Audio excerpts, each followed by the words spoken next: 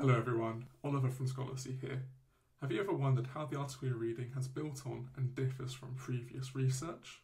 Well, Scholarcy's new tool, the Research Comparison, will tell you just that. Here's how you can take advantage of it. Start by navigating to the Research Comparison tool. You can find this at the beginning of the Analysis section. You'll immediately be met with stats around the previous research.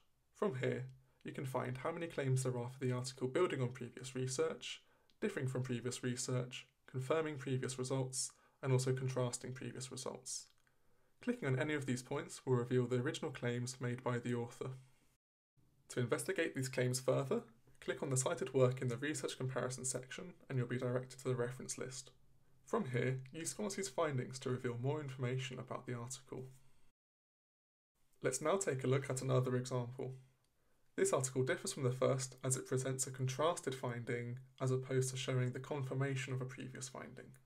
Additionally, you can navigate through the different claims by clicking on the tabs once you've opened the Research Comparison section. We can take this one step further by exporting a collection of articles to the Excel format.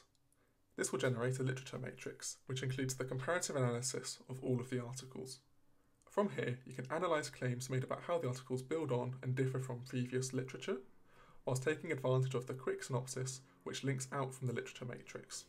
Use this to gain an insight into the cited works.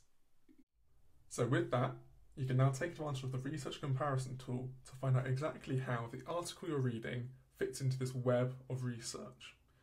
Go ahead, try it out, let us know in the comment section down below how you've benefited from this, and thank you very much for watching.